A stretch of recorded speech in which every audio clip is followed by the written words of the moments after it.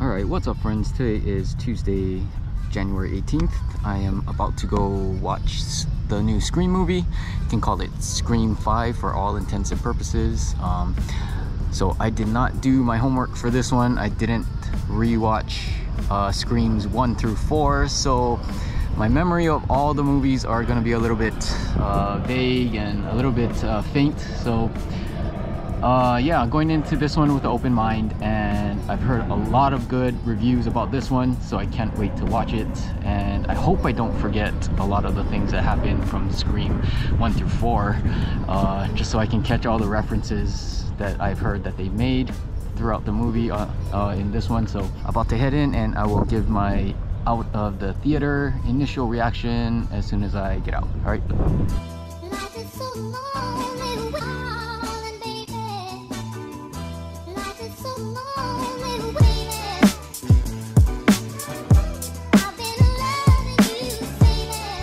Okay, so I just got out of Scream 5, whatever you want to call it. It was really fun. I had a lot of fun watching it.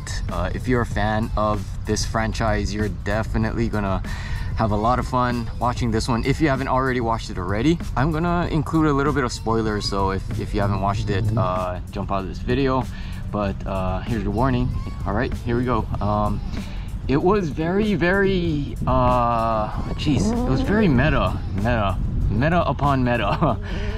But it was a lot of fun. I like how they reference the franchise and even other movies and stuff too. The characters you're gonna see, well, I mean, if you watch it already or if you don't mind spoilers, but the characters, everything is linked to the past and to the beginning. Of course, they brought back the infamous three, you know, Dewey, Gail, and Sydney. And it was, oh man, I didn't expect Dewey to bite it in this one, and it was really, man, fuck. It was kind of sad to watch him go, honestly, because of the way he went out, and it was just fucking nuts. I mean, the way he died and the way, geez, what was the killer, what was her name? That girl. But anyway, when she's Ghostface and she kills Dewey, it's just it's very brutal. That scene was very brutal to watch, but I think for his character, him going out that way was kind of appropriate, because he was kind of like the cat with 9 lives throughout this franchise. You know, he got stabbed, he got shot, right?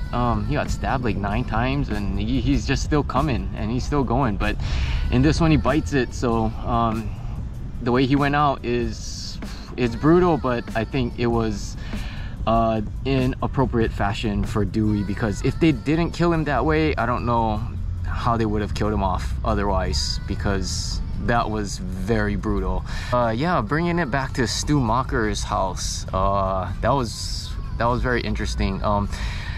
Throughout this movie, I was thinking that they really did this one for the fans. That's what I was thinking in my head. But this one at the end, when they put up the caption "For Wes," and I was like, oh, okay, yeah, that really makes sense, because this one was so meta, like crazy. And I feel like Wes would have very much appreciated and very much enjoyed this film.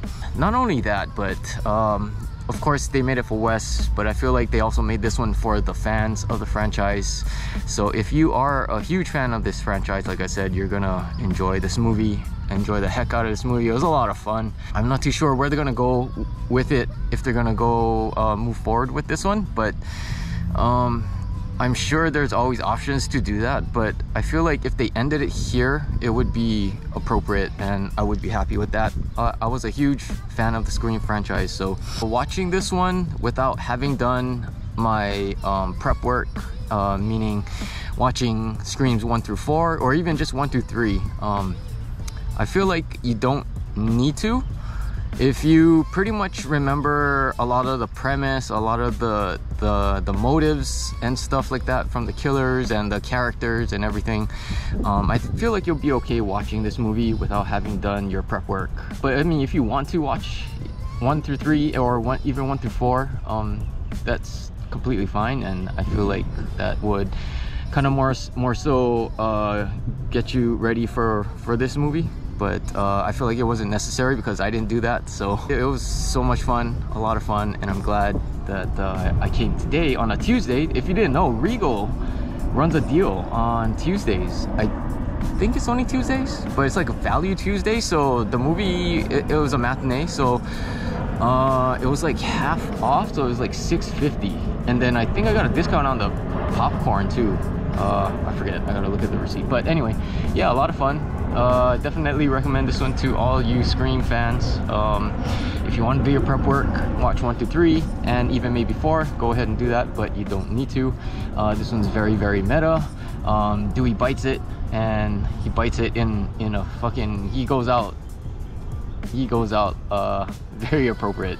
But you get to see Billy Loomis again, or kind of more like the ghost of him, or just like visions of him. And it just kind of goes to show that just because you're the daughter of a serial killer doesn't mean that you're going to grow up and become your father and become a serial killer yourself.